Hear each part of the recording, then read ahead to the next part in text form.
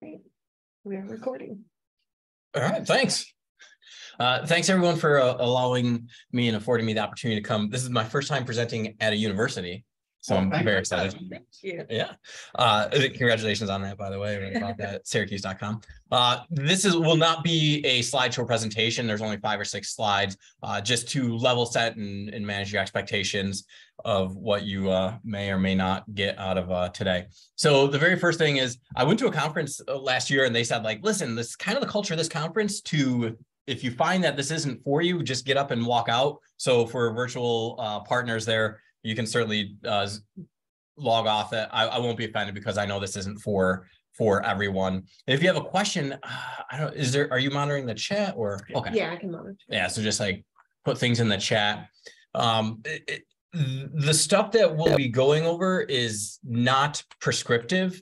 It's really just meant to help you kind of give you ideas and give you the ball and just have you run with it. And then the last 2 pieces of advice I have for you for any presentation that I give is if you see a button and you don't know what it does, press it. And I grew up in 1978, I was born, and I was using computer for most of my life.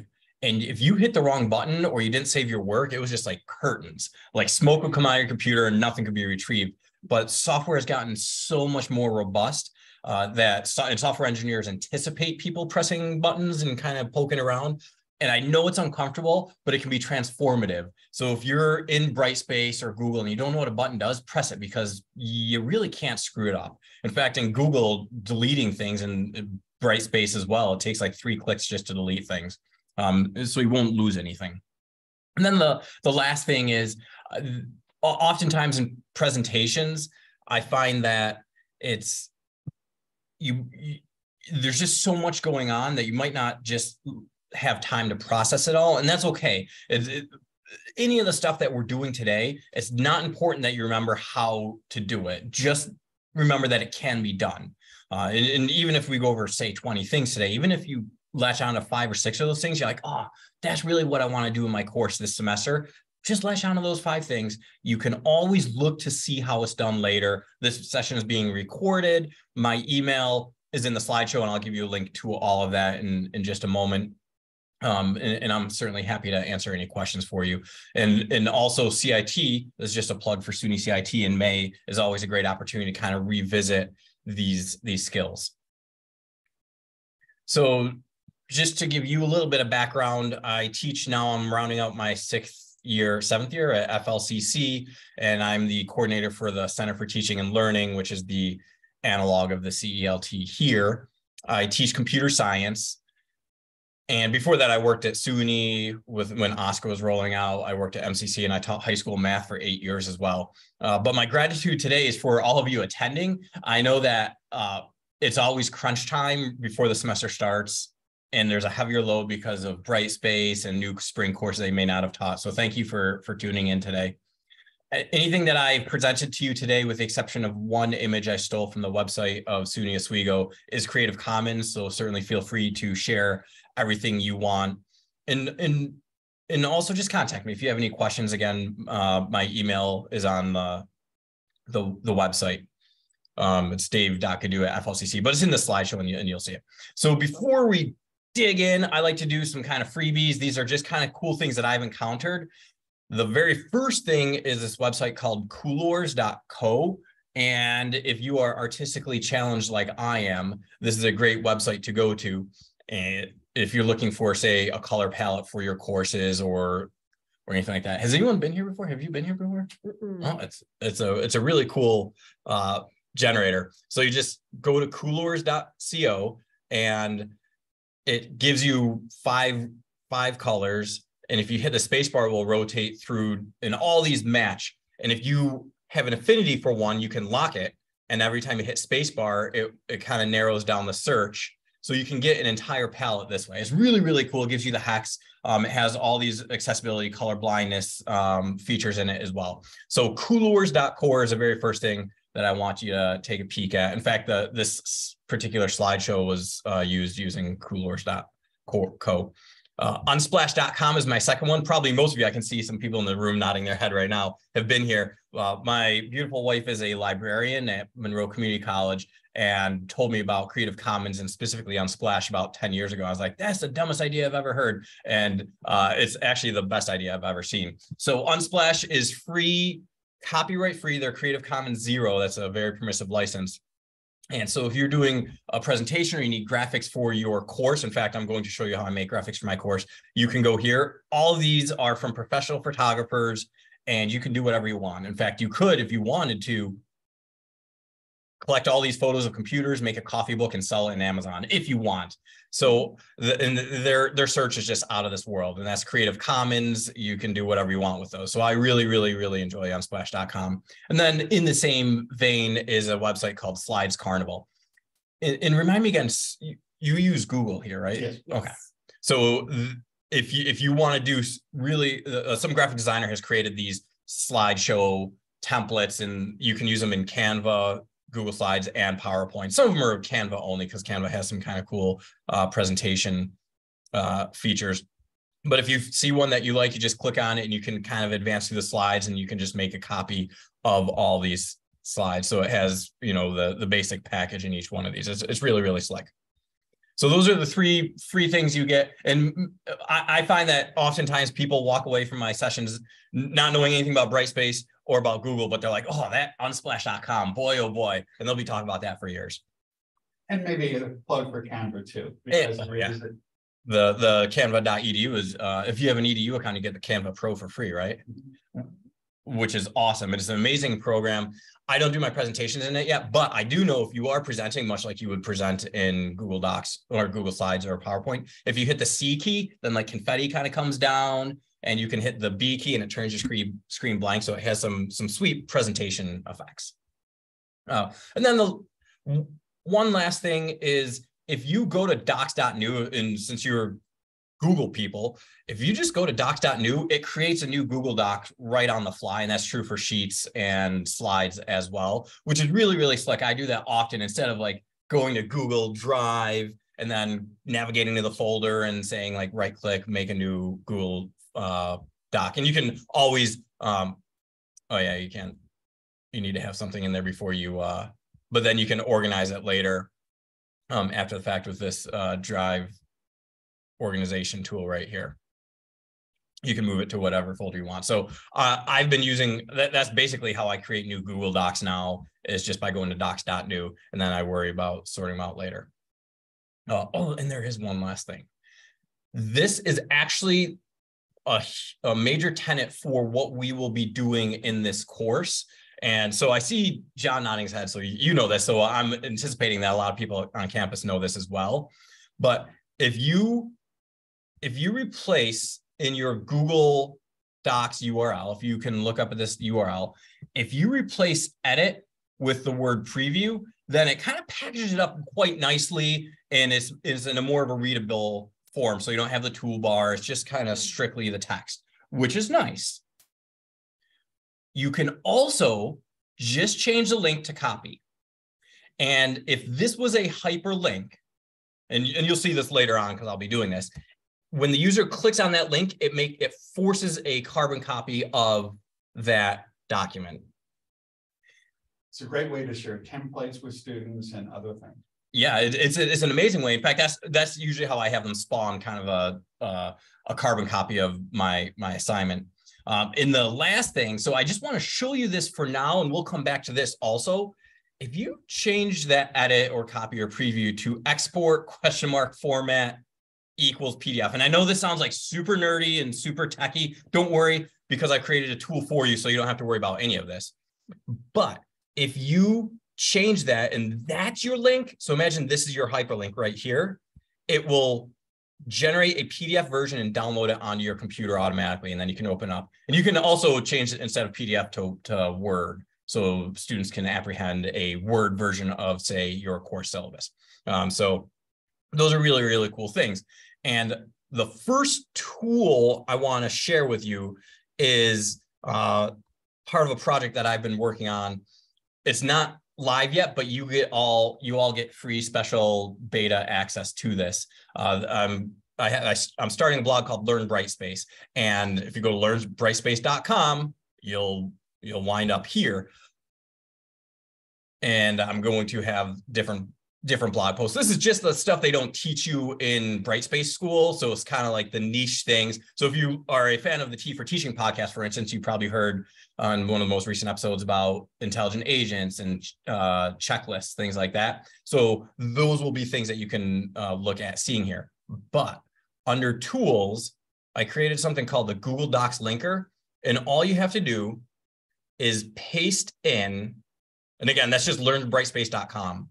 Just paste in your URL and it will give you the links to make it generate a QR code, a thumbnail of it, a link to export it as Word. So this has the part of the AdWords format doc, same for PDF, and also a way to embed it with all these buttons here. So you'll see these throughout this presentation, but I just want you to know it's super easy to do. You don't have to be super tech nerdy like me. You can just go to this website and paste in your URL and everything is taken care of for you. The only thing is you need to make sure that the document is shared such that anyone can view it. And it's a little tricky because I can view it. I created it. So when I'm testing, I'm like, oh yeah, of course I can see it. So you just have to make sure that you test it incognito, or you'll get 16 emails from your students saying, I can't see this document. And that's fine because then you just change, all you have to do is change the link or change the access. The actual link to your document doesn't change when you change permissions. So this link will always be this link. It never changes, no matter who has access to what features on your document. Okay, so with that out of the way, we're going to dig down a little bit deeper into how I leverage some of these tools. But are there any questions? Is anyone asking anything in the chat, or does anyone want me to speak up, slow down? So what does Brightspace think of you using their name in the formulation of Learn Brightspace? So far, I have not gotten a cease and desist letter, but I own learngoogledocs.com, learnblackboard.com, and a few other ones, and I still don't have a cease and desist letter. Just don't try learndisney.com. Yeah, the mouse is going to be knocking on my door. I did present at National Distance Learning Week this past year, and I presented basically this Learn Brightspace thing, and there were a lot of people like, oh, this is a really good idea. I'm glad someone's doing this, because, and Brightspace has a blog. It's a great blog, but it doesn't have that niche thing. So when you like dork around and press buttons in Blackboard, I'm sorry, in Brightspace, then you kind of figure things out. You're like, oh, it would be really cool this. Or if you're teaching for a semester, you're like, oh, students have really complained about this one thing, and there's workarounds. So I'm hopeful that at Brightspace 2023 conference, they'll fly me out. But we'll see. I guess I'll settle for not having cease and desist. Yeah. Only comment from the chat was wow, and I would like to echo that. So I feel like I have not known a number of these things. Presentation's over. Thanks for coming. Yeah, I'm very intrigued. Okay. Okay, good. So let's dig into things just a little bit now with how this plugs into Brightspace and what you can do. So I think what I'm going to do is take you on a tour of a fake course I set up and show you these features, and then we'll circle back and explore how to do them. So the very first thing is you'll notice that, and this is something I do in all my classes for the different modules, I always have my modules open from day one, and I signal to the students what's upcoming by having a unique image. And you might say to yourself, well, that kind of sucks, because then when chapter 1 opens, you have to replace that image. And then you might be saying to yourself, also self, that's really distressing when I teach 6 different classes. What am I to do?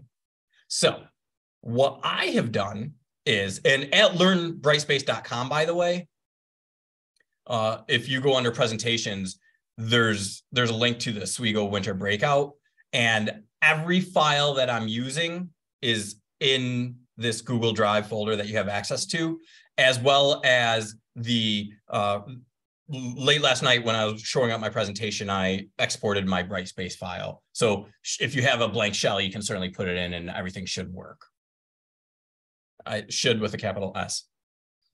So in my Google Drive, I have a folder where I have all these images, and I use Google Drawings a lot.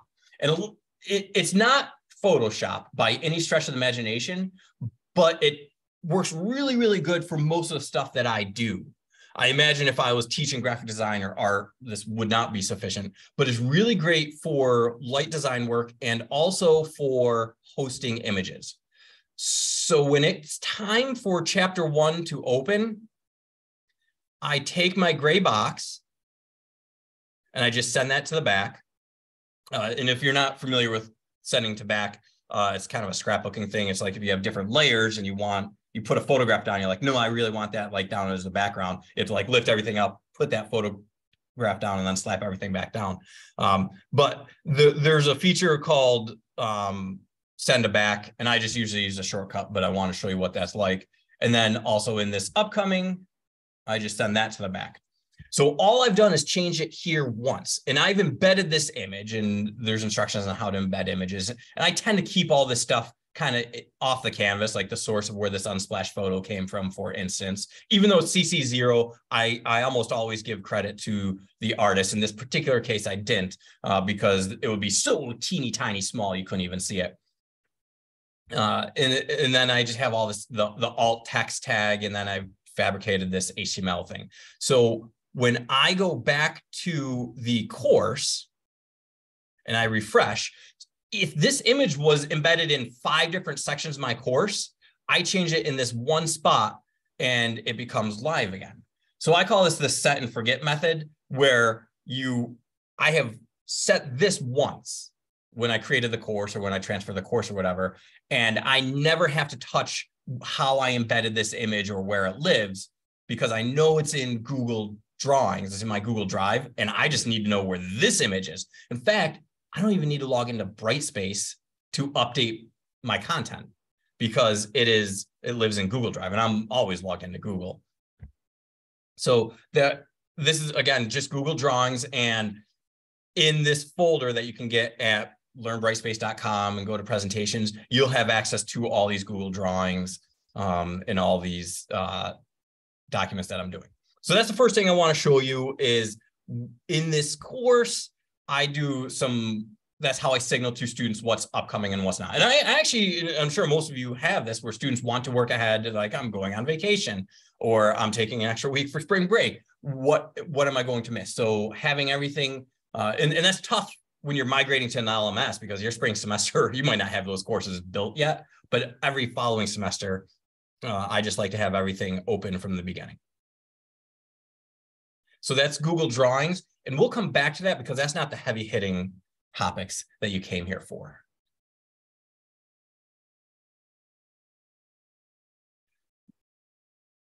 In most of my courses, I have a module called Welcome and Course Information, and this is where you would have your outline, the schedule, things that students might need.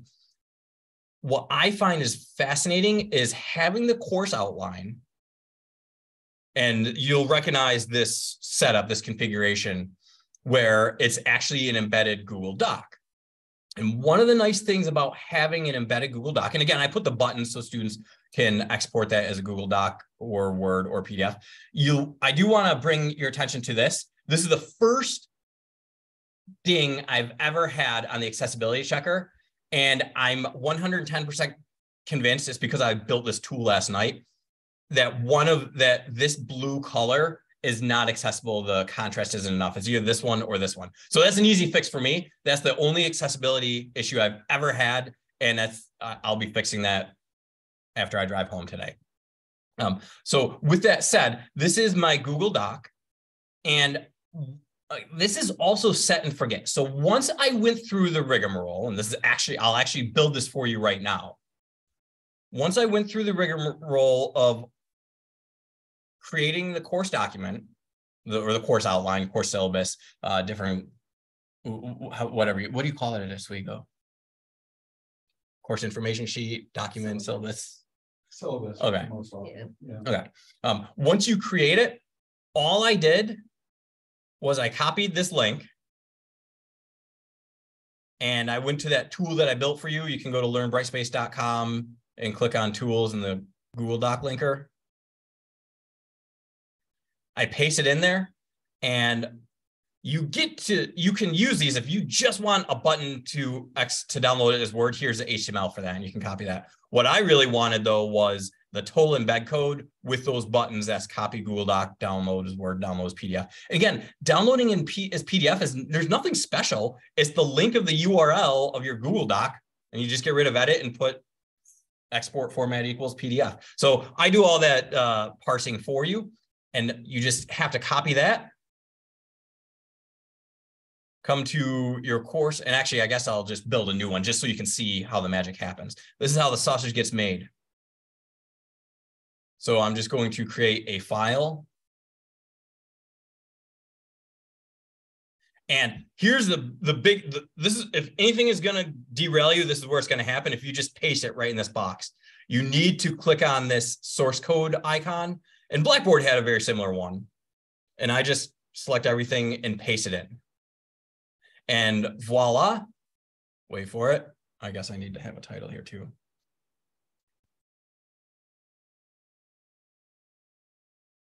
Guess what, folks? This is done forever because I don't need to change this from semester to semester. The only thing I need to change from semester to semester is in the Google Doc where my course syllabus is. And I'm like, oh, this is spring 2023. Let me change. Ooh. And now when students go, and I'm just going to refresh this page, but when they click on it, that change is live. And of course, there's more to changing my course information sheet than that. You might need to change the due dates. You might need to change other information. I know the college policies change from time to time, but I just manage it in the course syllabus and in my Google Doc. And one of the questions I get is, well, what happens if a student, and this has happened to me in the past, what happens if a student comes back to you and like, I was in your course 2 semesters ago and I'm transferring and I need to send in the course syllabus. Can you send it to me? And meanwhile, I've been changing it from, 2021, 2022. But Google Drive, all files have, including PDFs and movie files, have a version history where you can see any version from any specific date. So if a student came to me, and I happen to choose one because I just created this yesterday, but I could go back, I could roll this back to 2021, 2020, and get them a snapshot of it. So this one document has history of all that stuff, which I think is kind of handy too. So this is set and forget, folks. And this is actually really the potency is palpable when you're teaching 3 sections of the same course, because you change this one document that's embedded in 3 different Brightspace courses, and the changes go out immediately to all 3 courses. There's one question in the chat. Yeah. How did you link your course to Brightspace? I need clarification. Link my Google Doc or link my... Hello, did you want to chime in? Yeah, the main, how would you link your main course, this winter course in Brightspace to be, there was a, you see this Brightspace Oswego?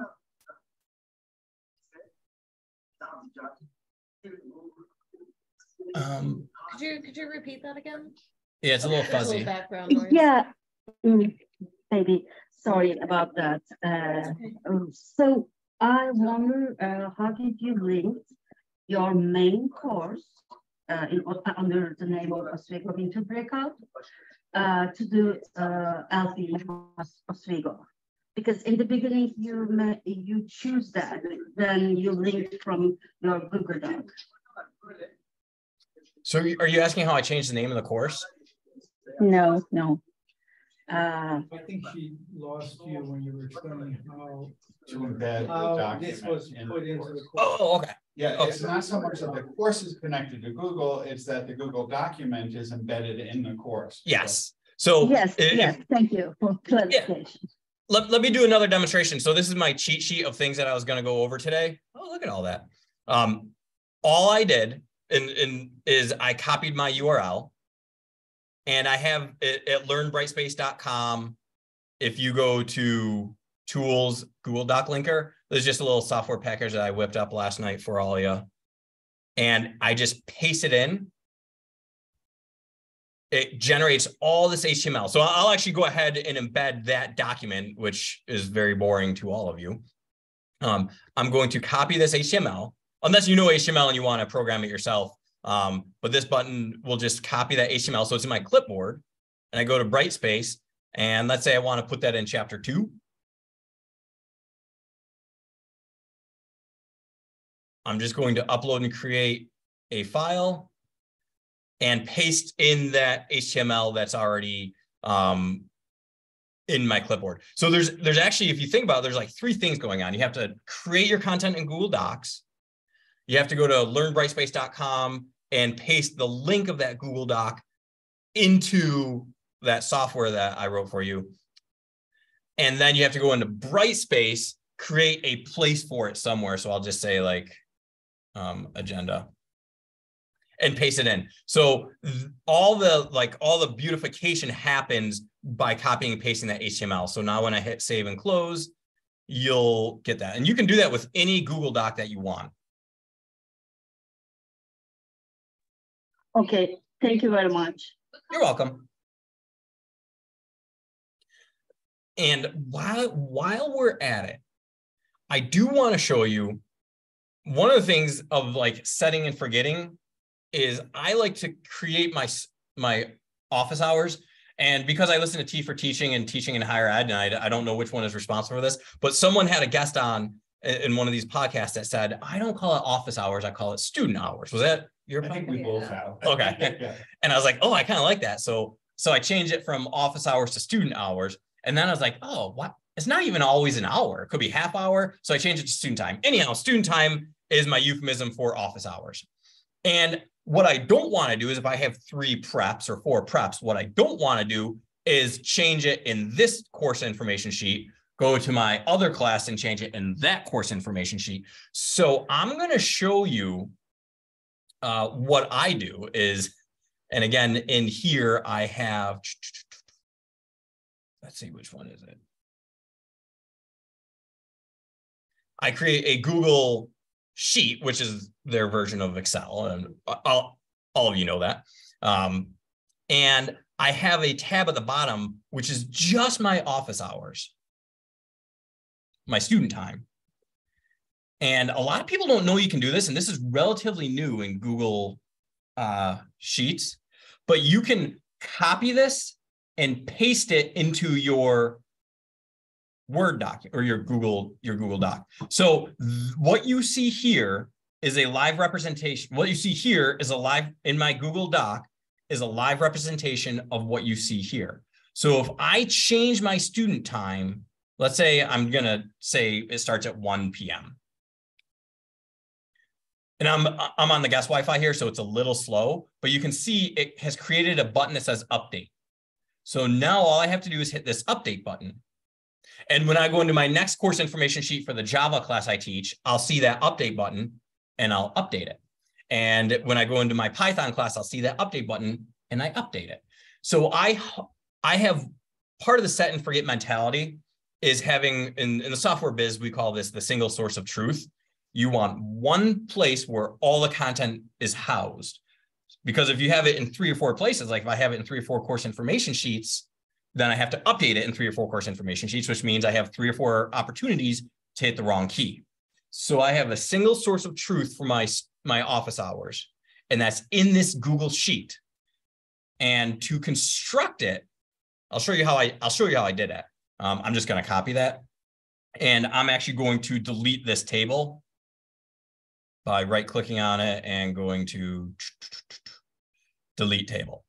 So the very, very first time, and this is the only painful thing, you go to your Google Sheets wherever it is, you copy it. I just hit Control-C, but you can right-click and hit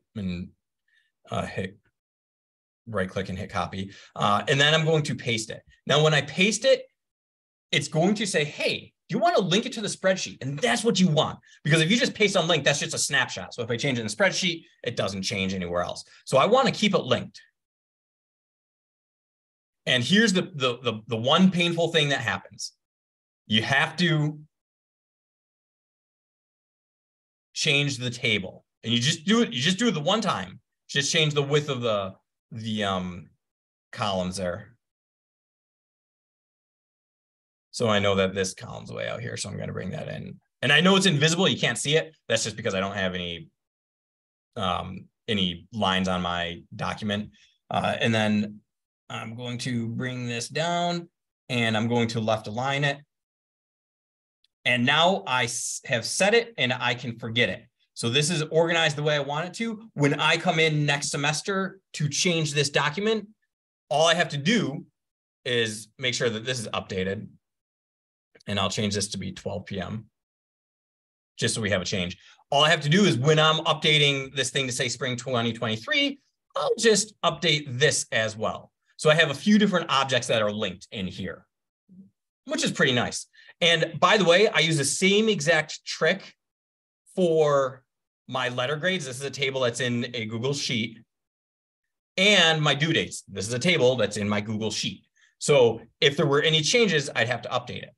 And if you don't know where if you're like me and you're like, oh, I created this like 2 years ago, I forgot where this document is in my Google Drive, that's okay, because you can always just say open source and we'll open up the source to that. So I did the same thing. I just copied the table from my Google. Actually, I will open this source.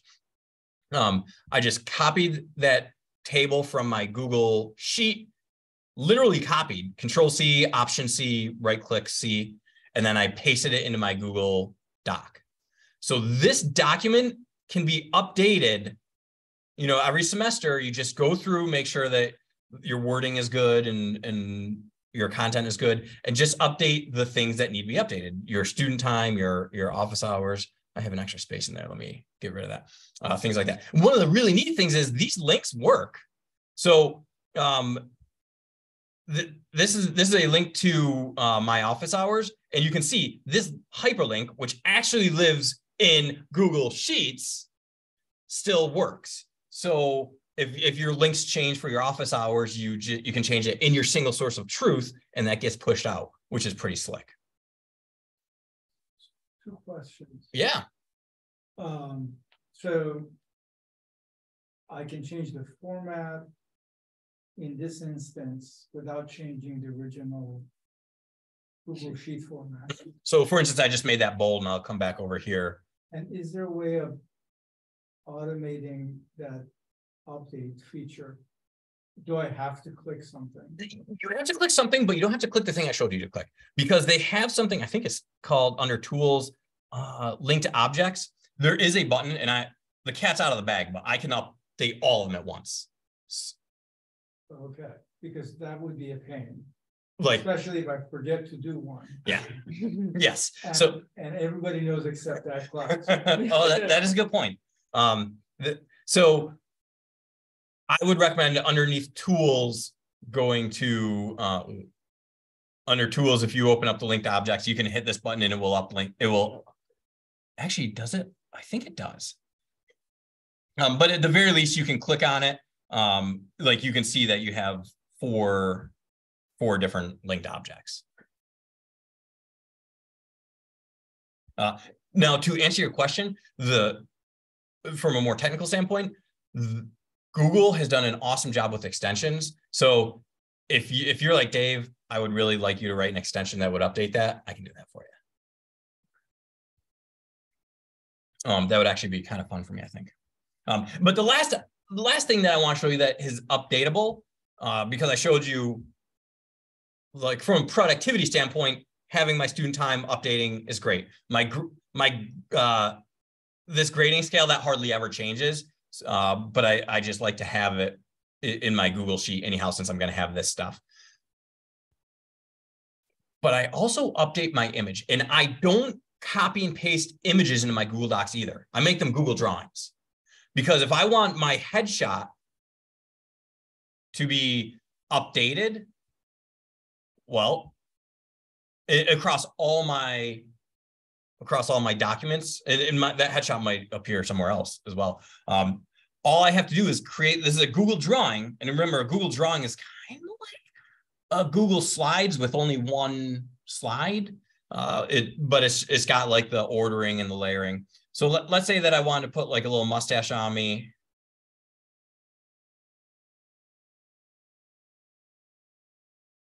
This is me changing my headshot. Now I just come back over here and I update that too. I never insert a Google drawing in a Google Doc. I always create the drawing externally as a file on its own for a few different reasons. One of them is because you can change the canvas size here. One of them is because if I create it in my Google Drive as a drawing, and again, like I have all these drawings here, I can embed it in multiple documents. But if you're in Google Docs and you want to insert a drawing, always insert it as a standalone file from Google Drive. Never create a new one in Google Docs because your tool set's a little bit reduced. It's just not, it's a little wonky and you can't recycle them. There's no single source of truth there. So I always insert my drawings from Google Drive. A question in the chat. Yeah. Can you do the same thing with Google Forms? And James, maybe you can tell us the context of that because I am a few minutes late on bringing that up. So you're on mute. I'm unmuted. I'm sorry. No, I was just curious because there's a lot of flexibility in forms, and I was wondering if you could do. I know forms will update spreadsheets, but I'm wondering if you can, create them in the form and then embed the form like you did here and be able to do that. Use it for quizzes. We use it for quizzes and other. Oh, things. Yeah. As a matter of fact, I'm sorry. What's your name? Jim. Jim. As a matter of fact, we'll just skip ahead to one of the things I did. So are you talking about embedding things into the Google Forms or embedding Google Forms into Brightspace? Yeah, Google Forms into Brightspace. Like right now I'm using Office. So what I do is I go into forms there, create quizzes, then generate the QR codes and sometimes put those inside the presentation. So at the end of class, if there's a quiz, they just use their phones and they take a picture of the QR code and take the quiz and off they go. So that's a slick idea. If you can do that there. I'm going to steal that idea if you don't mind. You can have it. I stole it from somebody else. Not that clever. You not only can you embed Google Forms, so I happen to have a form called instructor feedback, but you can embed it with drop downs, actually just pre-filled with anything. So you can see I've embedded this with 2023 Spring Technology and Education, even though I have all these different courses and I have all these different semesters. So you can embed the Google form right in Brightspace, and it's roughly the same thing. Let's see where I think. Look, I believe that I have the Google form, and did I not put it in? Oh no! Is it linked to, or is it just pasted in?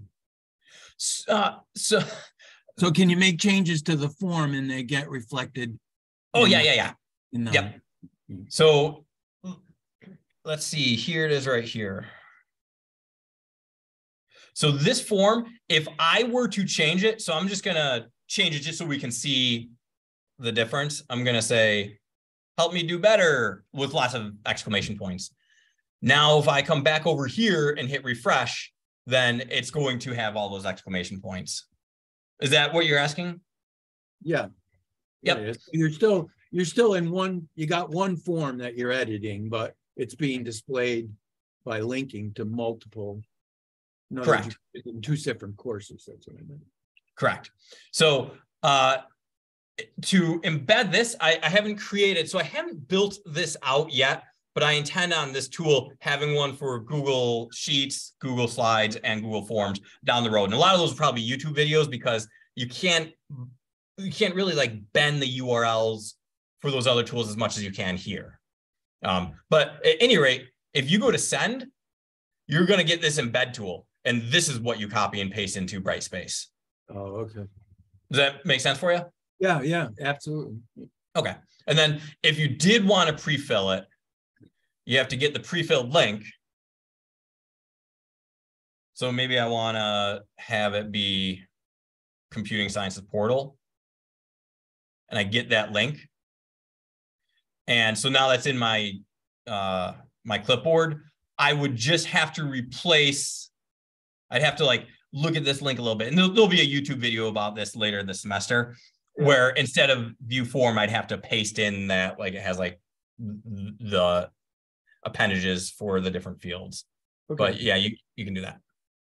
So I'm guessing you don't really want the student in this course to change that. To change. Yeah, and I could, if I really want them to give you feedback for 2017 of some other course. No, that's a good point. And it's funny you should mention that, because I've been living with this since 2017. And as I was looking at it about 45 seconds ago, this is like a great example of reflection in practice. I was like, this is such a terrible idea. Although, because like no one's going to do it. Make it static. I could make it static, or I could just delete all the options except that one. Yeah. Way is good. Yeah. In fact, I probably don't even need to have this field now that I think about it.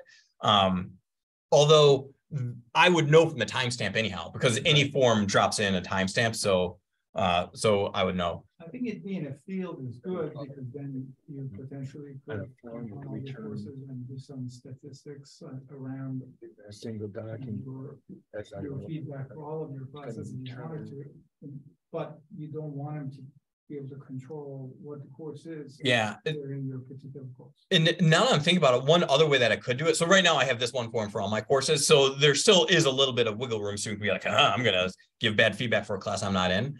You can have multiple forms all funnel into one spreadsheet. So maybe that's a safer way to do it too. Because then they wouldn't have. Yeah. That's good advice. I think I'm going to rethink this. But in all honesty, I usually only get 2 or 3 hits a semester from this, because this is like help me do better. Like, is there something that's not going on in course? Well, yeah, it is anonymous unless they insert their email, and I tell them that. And a lot of times students will give me their email. Yes. So yes, you can do that with the forms, and it works pretty much the same exact way. This is the oversharing population. So. Oh, it sure is. This is good. Oh, thank you. Well, and it gets better, or it stays the same, but it might get worse. We'll see. It's good to know the choice. One of those 3 things is the case. This is a Google slide I made, and most Google slides are like 10 by 8. And if you change the canvas on Google Slides, which you can do, you can make it into an infographic, which I did. And this infographic has links in it.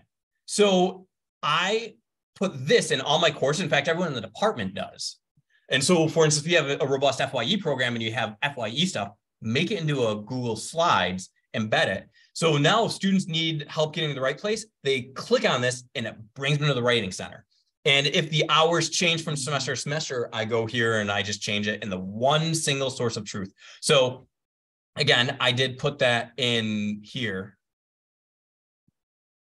This academic support. So you can see kind of, again, this is, like how the sausage gets made. It's pretty ugly here, but it works well when you embed it. The one caution I have about this is on mobile, when you have really long presentations like this, it doesn't look all that great. It's manageable, but it's not all that great. So I try and have a responsive first design when I make all these like different tools. And so if I showed you what this looks like on mobile right now, you'd see like there's the content's there and the links are there, but you're going to have to like scroll to the left and to the right. So this is the one failure of this particular thing, but it works pretty good in general. And I think there was one other thing I wanted to show you. Oh yeah. One of the other things, and I showed this at CIT in the spring, and there was a collective gasp from the 6 people in the audience. But if you have a Google Drive folder, you can embed that as well. And here it is right here. So in Brightspace, if you have files, maybe you have an OER textbook and you want to give the files out. Maybe you have labs and you have like different PDFs, you can give it out. And again, this is a single source of truth. This is nothing more than embedding this file in Brightspace. And by the way, one thing that you can do, and I'm just showing off here, but I have tabs here. You can also have it as icons. So, oh, look at that. Oh, we just did that. So you can have icons as well as a file list. You probably only need one, but I like to have both of them. So again, I don't have it learns brightspace.com under the tools. I don't have one for Google Drive yet, but I will have one. Every piece of code that we're going over today, if you're brave, and remember, press buttons, but every piece of code, if you go to the planning folder in the agenda, I actually have like the code that I used, and I put it, I think, let's see, did I do it right? Fingers crossed, yeah. So like to embed the PDF that I haven't shown you yet, this is how to do it. To embed the Google Drive audio, which I haven't done yet, you can do it. So I have code for all the different things that I'll be showing you. In fact, I have one for the Google Drive folders too. Oh yeah, it's right here. So you can just copy this code, and this code will never change with the exception of what's known as your ID.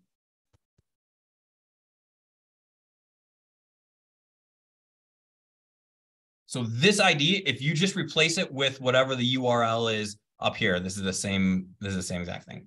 Oh, I lied. This is the same exact thing. So you can do it that way. Or you can just wait until I flesh out these tools, which I'll be doing throughout the course of the semester.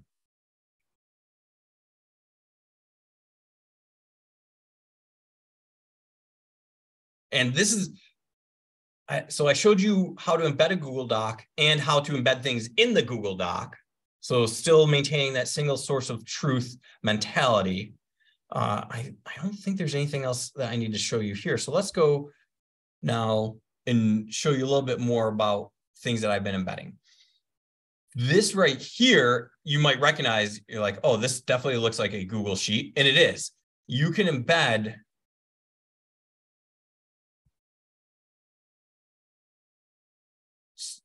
select cells from a Google spreadsheet. So I use this sheet as my planning for everything I do throughout the semester.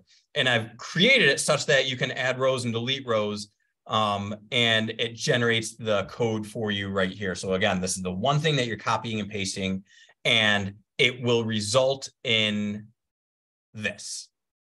So if there's a snow day, or if I need to push my work back one day, I can change it here. Or maybe I want to, maybe this semester we're not doing this assignment, schedule an appointment with me.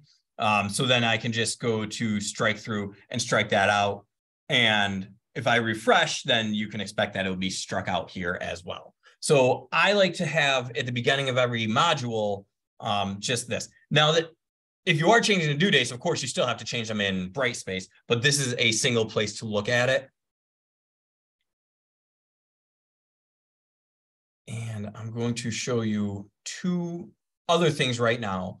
How to embed a PDF. So in one of my cybersecurity courses, I have all the students kind of as a culminating project, find us a breach, explain what happened, debrief on the fallout, and then say, but it could have been prevented this way. And that's where they kind of show, hopefully, what they've learned all semester long. And I compile it into a PDF. So I have past ones from the students, or I have them from past semesters, so students can kind of see it and kind of get a feel for it. So this is a PDF that, surprise, surprise, lives in my Google Drive and is just a good way, is this document right here. This is just a good way to share it with students, is to embed it right in Brightspace. And again, the code for that, you can expect to see that at learnbrightspace.com in a little bit, but if you can't wait for it and you really want to make the magic happen, it's this code right here. Just make sure you change the file ID. Otherwise, you'll be embedding my really nerdy cybersecurity paper.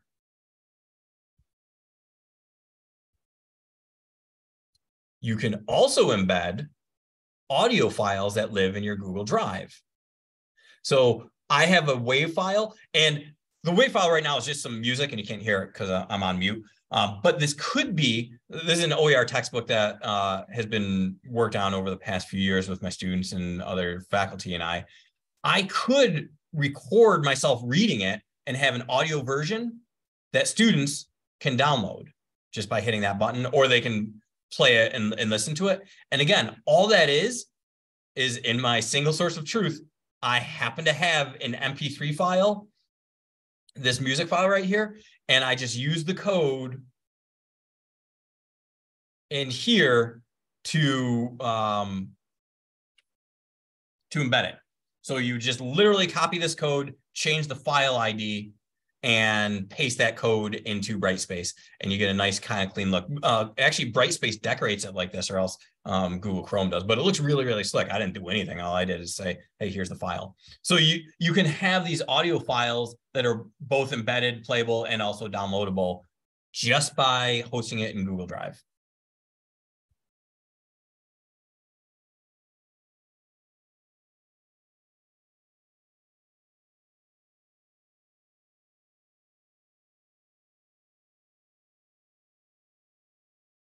And I guess we'll do this. Ooh, this one is, that one's really nice. And I'll show you this document. So 3 more documents. Are there any questions right now? No, okay. At the moment. But feel free to keep dropping them in the chat. Yeah, feel free to keep dropping them in the chat.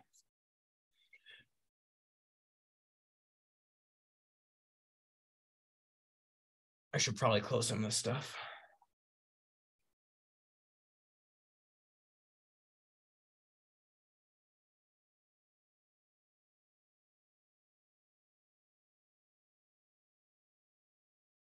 This is an example of an infographic assignment that we have. Technical writing is one of our outcomes in the department, in the program. So we just have like the whole assignment and the discussion. This is, we done at 12:20 today? 12:20. Okay. Yep. One upstairs just finished. Okay, that makes sense.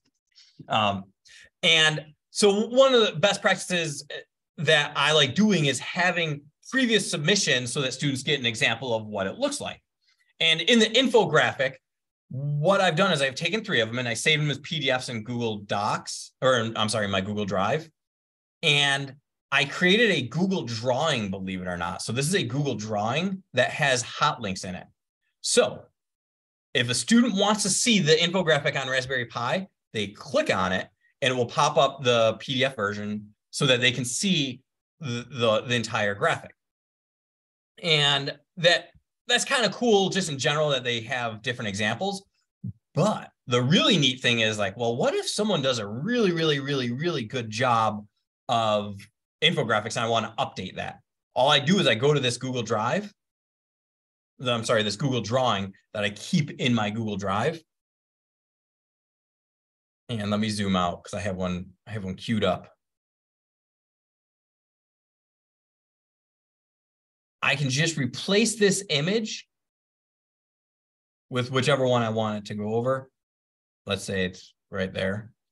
And then I just have to give it a link to the PDF.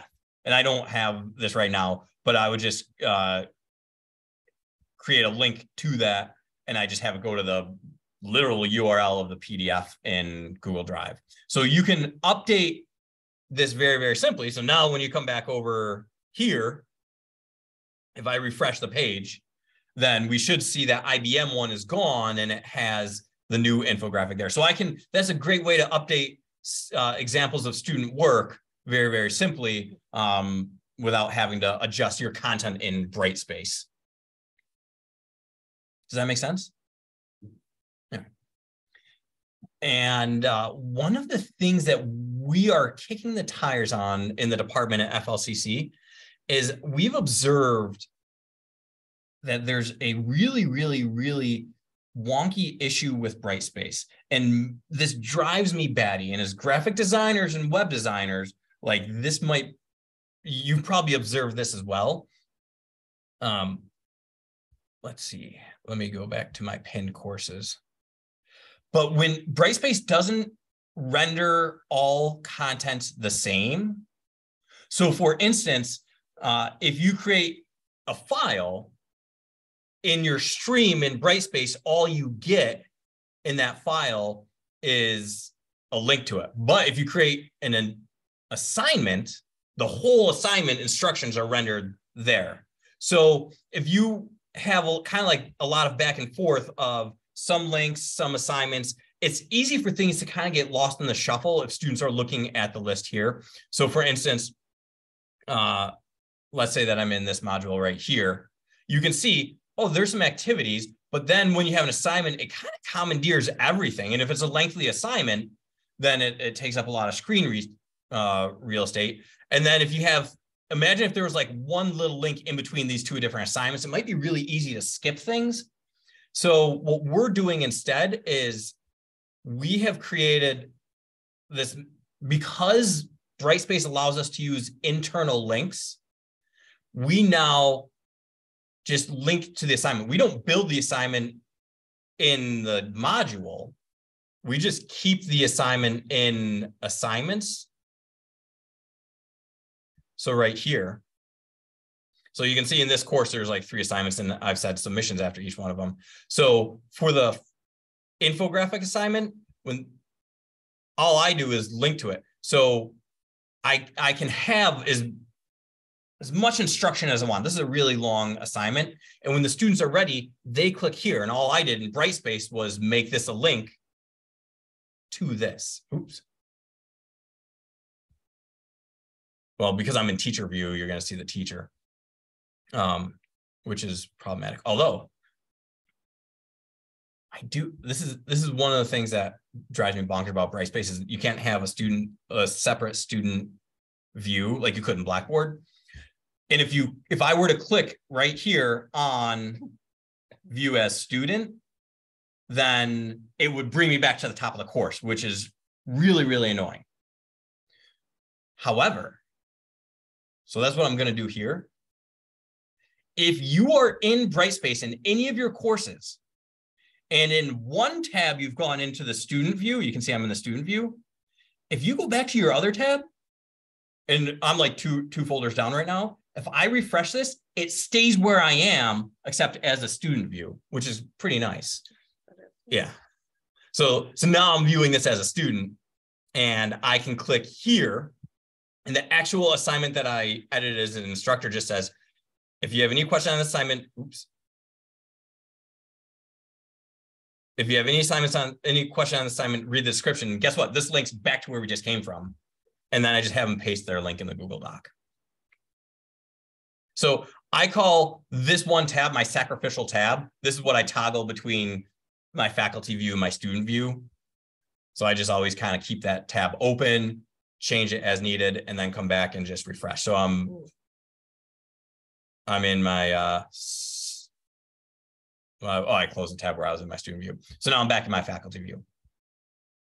So that's one of the things we've been doing. So now when you see the actual stream in Brightspace, it's going to only be links. That's all you'll ever see. So there's a lot less chance of students scrolling over things.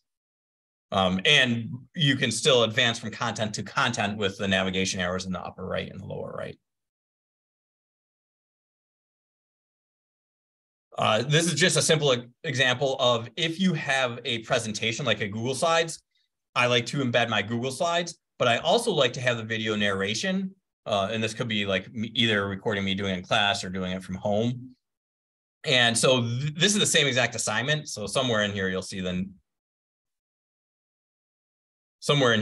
Nick Cage slide, but it just happens to be that when I uploaded that video to YouTube, the title card it took was this Nicolas Cage one. So I always embed all my presentations, but with this option for students, I give them the YouTube video as well. And then when the presentation, same thing, all these are links. They're not real buttons. It's just a hyperlink. This is the /copy. This is the /format PowerPoint. This is the /format PDF. So I didn't do anything special. You can expect that this will make its way to learnbrightspace.com in that tool set in the next few months.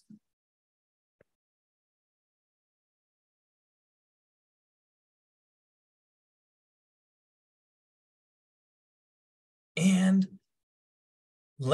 there's two types of assignments that I want to show you that we use because we use Google Docs quite a bit. This is an example of one. So the instructions say, click this link to make a copy. So again, this is just the link to this Google Doc, except instead of edit, I use copy. So it's going to force a copy. And so when students get this document, there's no question about where they put their work, because I found when I had skeleton documents before, students might not know exactly where to put their work. So all we did here was we made tables. This is a 1-by-1 table. And so the student just has to delete this and put in their own work there. And that if they type in 3 or 4 sentences, then the document gets bigger and bigger and bigger. And so then when they're done doing their work, they take this link or share it with me, and that's what they paste in for their submission. So I really, really love students doing all their works in Google Docs for a few reasons. One, at the end of the semester, if they do it in Word and submit it to me and I leave comments on it, well, those comments are like embedded in that PDF file or their Word file that lives in Brightspace. So like, good luck getting that out. But if they own the document and just give me access to it or a link that anyone can edit, then they keep that forever. And all the comments that I leave on it, because I'll leave comments on documents quite a bit. So let's just imagine that they wrote something there. I might leave a comment that says like, oh, I love this idea. This is the name of this game that you created is very, very intriguing. And if they comment on it, that goes to my Gmail. So I'll get an alert when they comment on it. So we can have dialogue, which is kind of cool. But the other thing, and this is relatively new in Google Docs, they allow you to comment with emoji.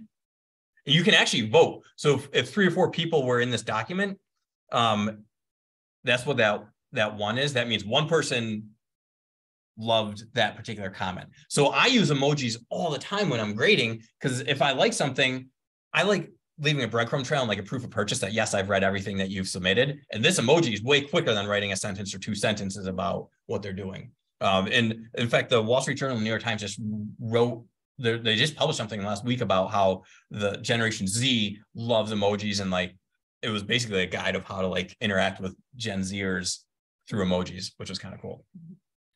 So, and again, to do that, all you have to do is click anywhere on a document, highlight a word, and hit the add emoji reaction. And then you can also leave comments if you want. So now the student owns this document. It has, the student owns this document. It has the comments. I can comment either through Gmail for my phone, when I get an alert, and this happens frequently, or I can come into the document and leave more comments for them. So I'm a big fan of doing it that way. And again, like they will click here, and all this does is bring them to the actual assignment where they have to submit the link to their URL. And one of the questions I get all the time is, Dave, have you ever gotten a link from students in the beginning of the semester where like it's not shared so that you can comment on it? I'm like, yeah, that happens all the time. So the very first assignment we have students do is called the first assignment. And it's a Google Doc. And because, I guess I'll just make a copy of it. And by the way, if you hit that link to make a copy, if I own this document, which I do, all I have to do if I want to get to the document instead of making another copy is delete the copy in the URL, and it brings me to the original document. So I don't even have to know where it lives in my Google Drive. So the very first assignment, and again, this is in the Google Drive, so you can bastardize this, use it however you want in your course. It talks about how to share so that anyone can comment. We walk through students through how to take screenshots on their computer, so that, because a lot of our labs require screenshots. So this talks about screenshots and how to resubmit files. And you can see this animated GIF is moving real slow, but I show them how to change the file name. And then I show them what a bad screenshot looks like and a good screenshot, after telling them, you know, hey, here's videos on how you can actually take screenshots. And I show them what a really, really bad screenshot looks like. And then their job is to take a screenshot of something, delete my screenshot, and paste in theirs. So I call that evidence 1. So if this was a lab, this would be the very first evidence. And then evidence 2 is checkboxes. And Google Docs has introduced interactive checkboxes. So the students can do each one of these to attest that they've learn the skill of how to change a link, how to, I have to undo all of that because this is actually the one that my students will be using. And then when it's my turn to grade these assignments, and there's only 2 pieces of evidence here, so obviously I could scroll down, but in some of the labs I do, there's 3, 4, 5, 6, 7 different steps. Because I use, and you should use this for accessibility reasons anyhow, but if you use like heading 1, heading 2, heading 3, all I have to do is click on evidence 1, see something, give it an emoji reaction, click on evidence 2, brings me down, see that they've done that. So that's how I grade the labs very rapidly, is by using the document structure. Okay. So, and again, this document, if you want to use this document lives in the Google Drive that you all have access to. And again, just to get access to it, go to learnbrightspace.com and go to presentations, Oswego winter breakout.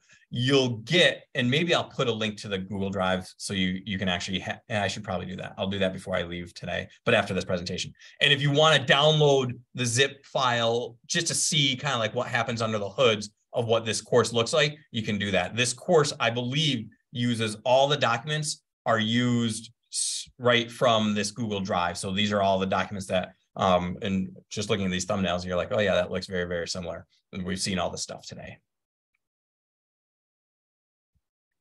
All right. Are there any questions? Nothing in the chat yet. Okay.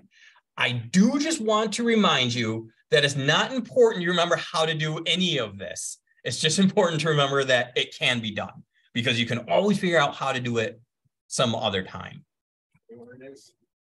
Under what? Jim, did you have a question? Yeah, I have a question. There's a plate, we were just trying to figure this out, but I'm sure John will know. Where is it? So if you go to add like file, Google, and then remember, you know where it says my computer, and it's under that. So. Yeah, there's in Brightspace, there's the thing that says Google Drive. What is the function of that particular thing? I think it's under course admin or course tools, or what's it under? Add a file. Oh, add a file. Yeah, when well, there's actually 2 places where, and this is relatively new, there's 2 places where that is. When you add a file, you can add it from your Google Drive. I don't particularly like linking my Google Drive to anything. And even when you do, I don't think you get it necessarily embedded the way I want it, with the buttons to download as PDF, Word, stuff like that. So I never use that button. But the other thing that's really wonky, and I'm hoping that I want answers today, is from these like modules. I was kind of kicking the tires on the modules on these widgets. There's a new widget in here, at least one that I haven't seen before. Called Access Google Workspace and also Google Workspace. My college, actually, we're a Microsoft Word campus, even though I haven't touched Microsoft Office in 15 years. So because I still do all this Google stuff anyhow, but I imagine like Oswego might use this. I don't know what that is. It was something that was not working until very recently. So okay. I haven't had a chance to even look at it yet. It was an integration that wasn't complete as far as I recall. Yeah, I did notice it the other day and was like, what is this? Yeah, it's new, right? Yeah, it was one of the LTI integrations that were not active last fall. Okay. So, yeah, I noticed that there was a number of those LTI integrations that weren't active last fall. Are they active now, John? Yes.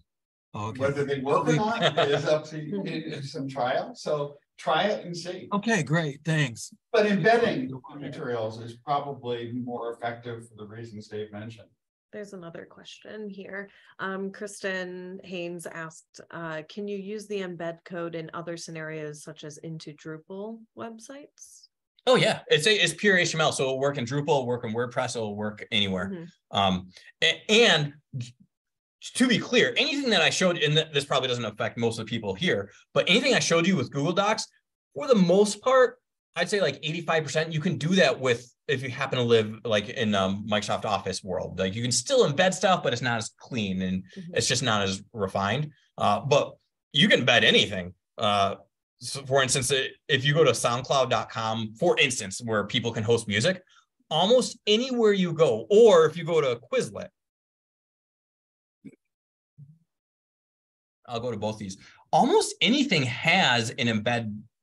So I don't know what this music is, but when you go to it always lives somewhere.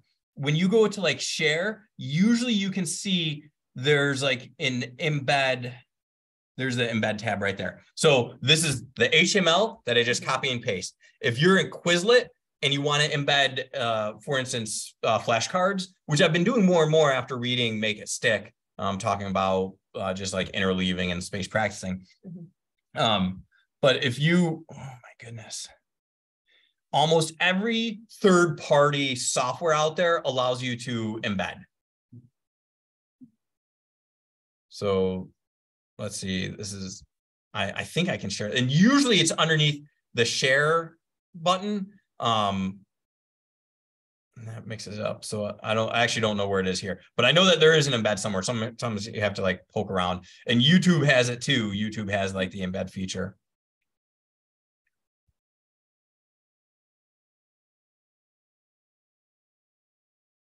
There it is, share. And then there's a way to embed it. Sometimes you have to do it a little bit differently, but anyhow, you can embed all this stuff. Almost anything that you're using, chances are you can embed it in your course. And another question, also from Kristen. I've struggled at times with formatting in Google Docs. Just curious, do you use Slide Carnival to generate any of your Google Docs, not slides? Not sure if they have doc templates as well as slides. I don't know if they do or not. I do know if you're at Google Docs and you create a new one, they have templates right here. If you just click on that icon, there are a number of different templates right here for Google Docs.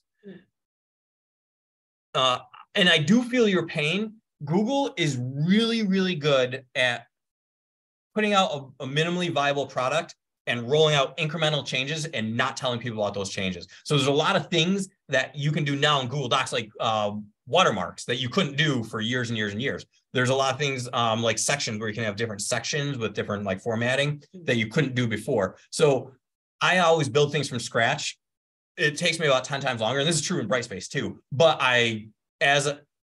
the collateral learning and building things from scratch in Brightspace or in Google Docs is you get a better appreciation of what's changed, what the features are. I'm not so sure that I would have figured out about those interactive checkboxes if I hadn't known about it. So, and that's a really easy thing to do now.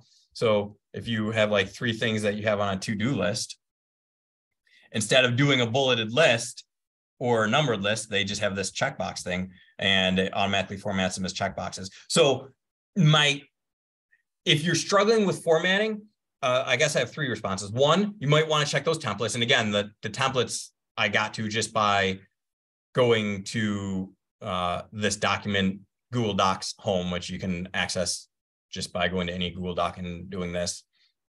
So you can look at these templates. You can also just kind of like kick the tires and just poke around and press buttons. Or the third thing is like, maybe formatting isn't even that important for your first go around. I have very iterative approaches on my course design and my document design where I get Seth Godin, who's a self-proclaimed marketer that I follow. He always just says, ship it. It does not need to be perfect. It will never be perfect. Ship it, make it better the next time around. And that's kind of the mentality I've adopted.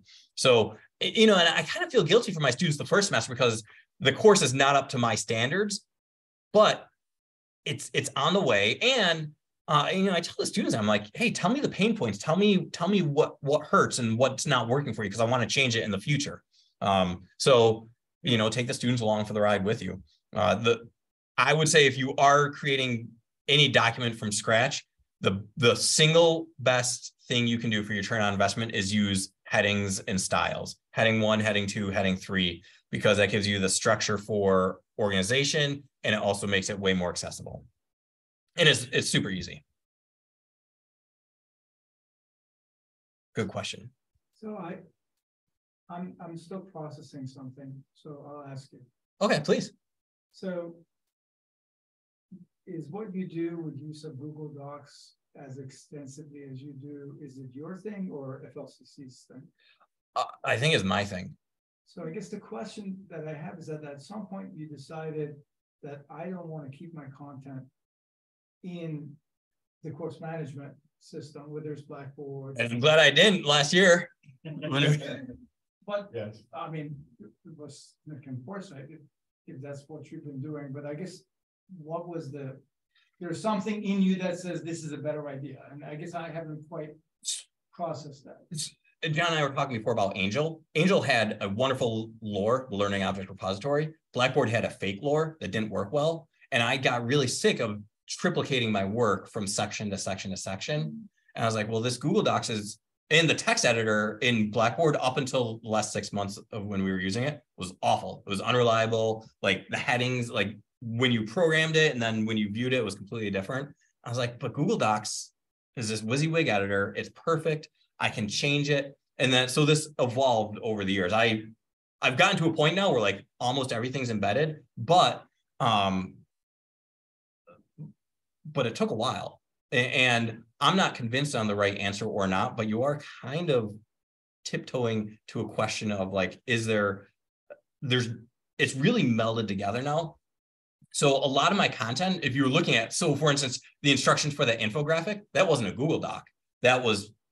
All that content still lived in Brightspace. And so let me just pull it up right here. So a lot of my content and thoughts are still in Brightspace. It's just the mechanism of delivery for PDFs, for assignments. I want students to do the assignments. And that was one of the other things I had is the walled garden of Blackboard and Brightspace. Students couldn't access their work anymore after the semester ended.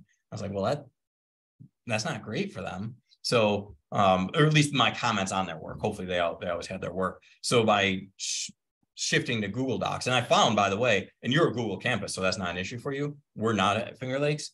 And a lot of times when I present and talk to faculty, like, oh, we're a Microsoft house, but most students come from K-12 institutions now.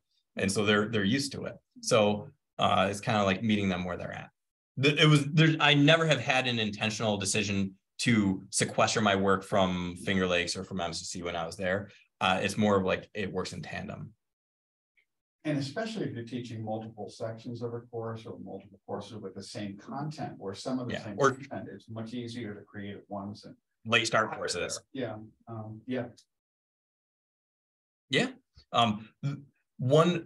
So I know there's like 2 minutes left. Are there any questions in there? Oh, no, just a comment that Jennifer said that the biggest tip she's taking away is for assignment real estate. Oh, good. Well, let me know how that works, because we didn't do that last semester. That's just something we're doing this semester. So, but I tested it as best I could with a student account, and it seems to work okay. So don't yell at me at the end of the semester or in the first week of the semester if it doesn't work well. I believe it does. As best as I can test, it does. But it is a nice way to like kind of keep everything all together. And we'll probably do that because I think discussions work that way too, and maybe quizzes as well. The last thing I want to show you, and this is just a teaser for something we're working on in the department, is having, again, ground truth, but making a very graphical element to Brightspace. So Brightspace, if you're a web nerd, lives on Bootstrap, which is a phenomenal HTML tool for formatting your text, but they don't unleash all the power. They kind of keep it hidden. But because it's there, we've created this like really, really nifty way where you can say like, oh, let's say we want chapter 2 to be, I don't know, cybersecurity. And we want to have a description. So we'll use heading 1. And Markdown is a very, very simple way to write text where you just use the pound sign for heading 1. If you have heading 2, you use 2 pound signs.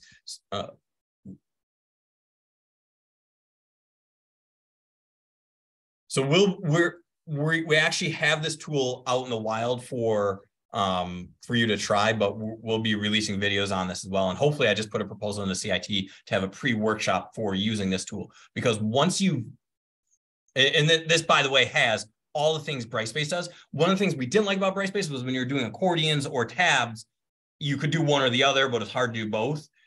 But we can do all of that all in one thing. And then, so let me show you, for instance, like here we have, this is what the accordion will look like. And we have different tabs here, so you can see all 3 of them. But when you copy this code, this, again, it's just HTML, and paste it into Brightspace, then it renders really, really nice. So I'm going to close on that because I know my time is up, but I'm just going to create a file, and I'll just give it a name of MD for Markdown. And again, you don't need to understand how this tool works or what it does, but you do need to be blown away by how beautiful it can make your Brightspace document. And this is all responsive. So if we were on a mobile device, it just makes it just so nice. So we've leveraged the framework that Brightspace is built on and made it a lot easier to manage. And with that, I'm done. But I do want to thank you for coming in and tuning in and checking this out. If you have any questions, you can certainly email me. I guess I'll put my name up on the screen, or my email address on the screen right now. I know that's really small, so